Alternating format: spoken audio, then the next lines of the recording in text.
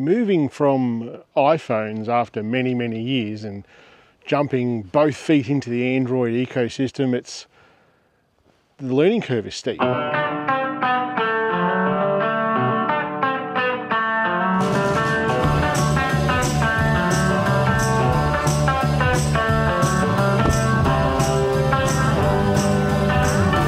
After many years of doing astrophotography with the iPhone, I'm comfortable in myself enough to say that I've pretty well mastered what you could do with it. I wanted to make sure that what I was doing with that phone I could do on the Android, but I wanted to do it better. When I say better, I genuinely mean better.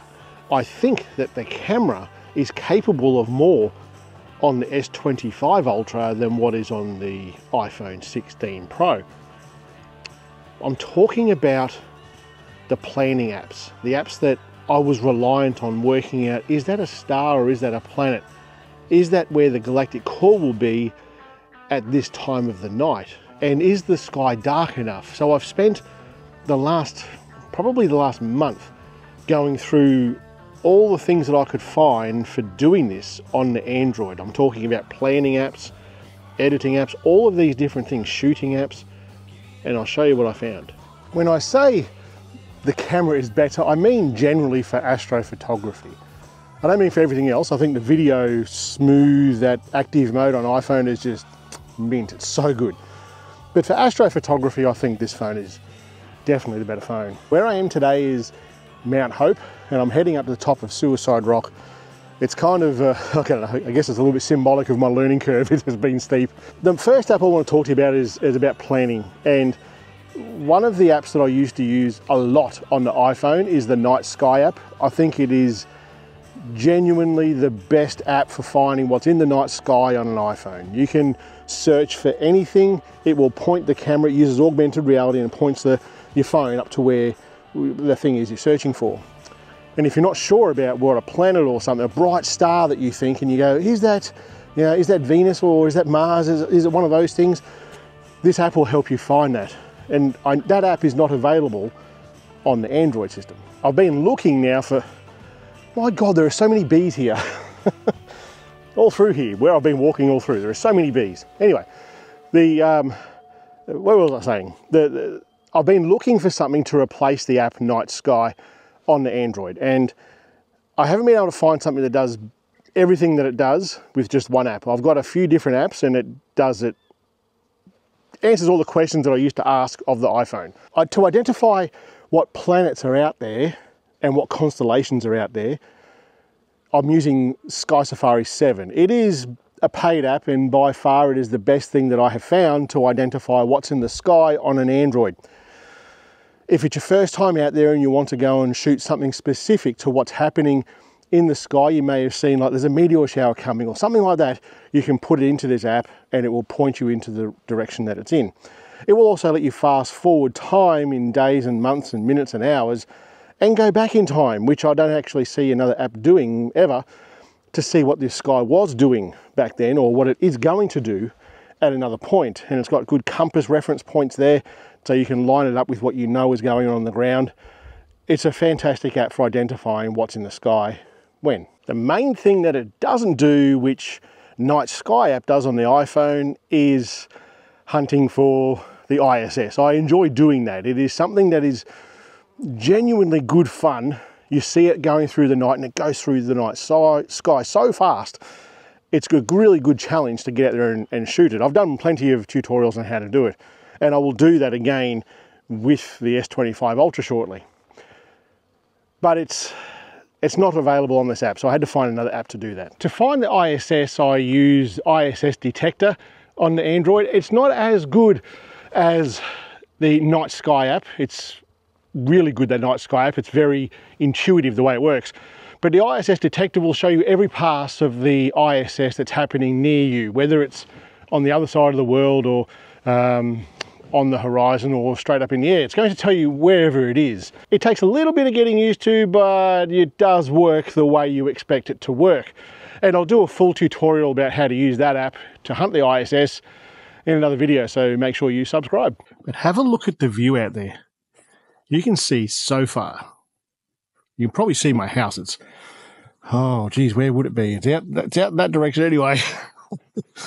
It's a considering how flat our land is here, it's one of the places I really love coming to, because you get it nice and high up and you can just see for miles and miles and miles and miles and miles. It's a pretty bloody good spot. To answer your questions, yes, there are definitely snakes up here, and yes, they will bite you and kill you, and no, I'm not too concerned. You make enough noise up here, they tend to leave you alone. I haven't seen one here today. The sun's coming out and I can feel it, like it's warming up a bit, but not that much further to go. But it's best keeping an eye out for snakes at this time of year, because you can get a little bit complacent with the cooler mornings. But anyway, let's continue. This is something else that you've got to contend with up here, these box thorns. Have a go at the thorns on that sucker. It's pretty full on. You run in one of those into your eye, you'll know about it.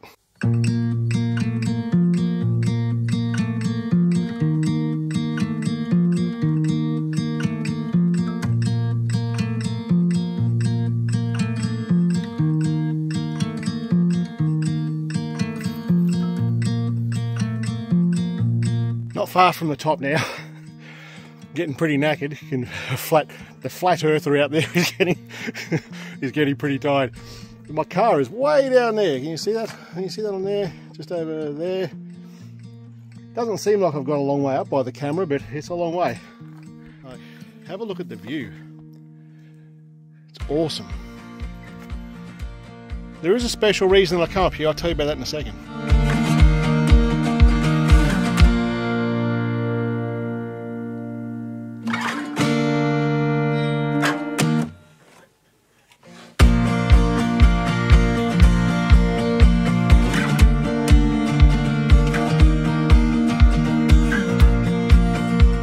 Getting closer now. The suicide rocks up here. Looks like I've got to walk maybe up through here and around the top here, I suspect. This is not the peak of the feature that we are getting to. It's the second highest point here. The highest point is actually the trig point at the top, which is my first goal. Then I'll see how far we can get there to Suicide Rock. I'm not that keen to go up on top of that. There's nothing at all stopping you falling off there and going splat on the bottom.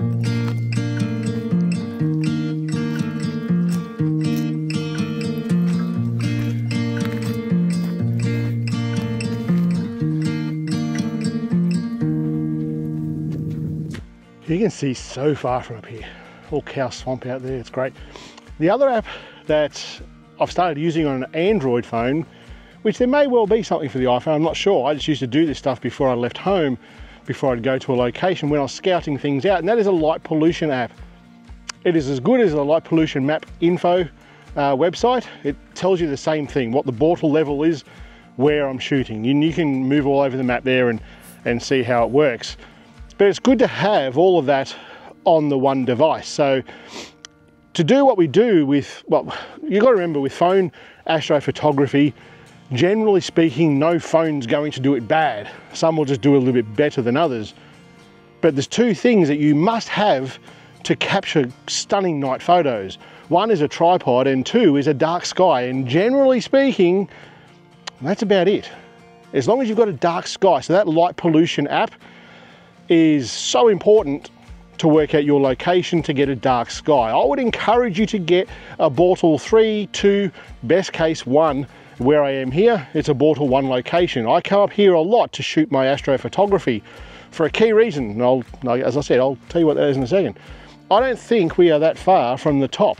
Like, this is pretty high and it doesn't, in fact, I can see power, I can see the antennas just there that are up on top of Mount Hope. So we'll get up there and I'll show you around a bit. Well, this is the top. This is the trig point. This is the highest point of Mount Hope. Suicide Rock is down over there. But what a view. Just down the bottom there, you can see on the way in there is a old homestead there that belongs to one of the local doctors, legend of a bloke. Yeah, it's just nice in an area that is just so flat. Everywhere you look is flat. It's just so nice to be on the ground but up in the air. It's great. The main planning app that I use, if you've watched the channel for any period of time, is PhotoPills. I had photo pills on the iPhone. I've used it for years, well before I even started the channel. Unfortunately, when you go from iOS to Android, like quite a few apps, you've got to purchase it again. And I get that. There's a lot of development that goes into both of those platforms from those developers. So I get that. So I've paid for it again, and it works just like it works on iOS. It is a sensational app to plan where the galactic core is at what time of night, and it will use augmented reality with the camera so that you can fast forward time, remove time, and work out where the galactic core will be in relation to the subject that you want to shoot. Which brings me to why we're here. That small rock that you see just there, that's the top of Suicide Rock. We're not going to go over to it, but I've shot one of my very first biggest selling prints I shot of Suicide Rock. And I shot it from down the other side, pointing back up. I was over that side of the rock a little bit, pointing back up this way, and the galactic core was up behind the rock. And this is what the photo looked like. That has been, before the excavator photo, that's been one of the biggest selling photos I've ever had. And I'm going to replicate that in about, it's about 2 weeks time now, because the moon is full tonight, or today. So in about 2 weeks time, I'll be able to replicate that, because the galactic core is almost vertical up over this side at the moment. So using photo pills, that's when I need to come back. As far as shooting the galactic core goes, and what app we use to shoot it, there are a number of apps on iOS that you can do it with, and you can do it obviously with the camera as well, the camera app on the iOS. But in Android, there's not as many apps. So if you're shooting Astro on an Android and you've got a special app that you do it with, please let me know in the comments. I'd love to test it where we have really, really dark skies here. I'm generally using Expert RAW. Expert RAW gives you a raw file, but it does a bit of processing of that image before it packs it into a raw file. So it's not a true RAW as such, it's just a raw package of the file. But at the end of the day, personally, I don't care. It's going to give me a good image. It's like Apple's ProRAW. It doesn't give you a raw file as such, it gives you Apple's version of a raw file, and the Expert RAW on Samsung is similar to that. It enhances the image the way it thinks it should be and packages it into a raw file. So if you can get your head around that and you're okay with that, well, we move on. If you are a regular viewer on this channel, you would have heard me say S25 a few times through this video. And I've always said there's not enough in that phone for me to upgrade to that phone. I just didn't warrant it. I couldn't get my head around it. I came across a feature that only the S25 does. So once this moon phase finishes, because it has to do with Astro, I hadn't seen it before until I was reading a Reddit post about it. And I went, what the hell is that? It doesn't exist on this phone. Then I worked out it's only on the S25 Ultra. So I went and got myself a 25 Ultra. And once this moon phase finishes, we're going to test it out, because I'm a little bit skeptical about it. It's about portraits with Astro. So if you want to see what that does, and it does it all with a push of one button, because I'm dead keen to see it, but not for portraits. So, so if you want to see that, make sure you subscribe, and I'll show you what it's about very soon. Then my planning apps, that's the shooting app I would use, is the Expert RAW. However, if I was going to stack things, and we will do that again shortly soon on this channel, we're going to stack a heap of S25 Ultra images on the computer, and we'll see how good we can get the sky from a phone. But the editing side of things is still Adobe Lightroom. Absolutely love it. It's a fantastic app for doing everything that I do here on this channel. All right, that's about it for here. What do you think? If you've got apps that you use on the Android phones that I haven't spoken about here, and you think they do it better than the stuff that I've just told you, please let me know, because I'd love to try it. Anyway guys, that's it for today. Catch you later.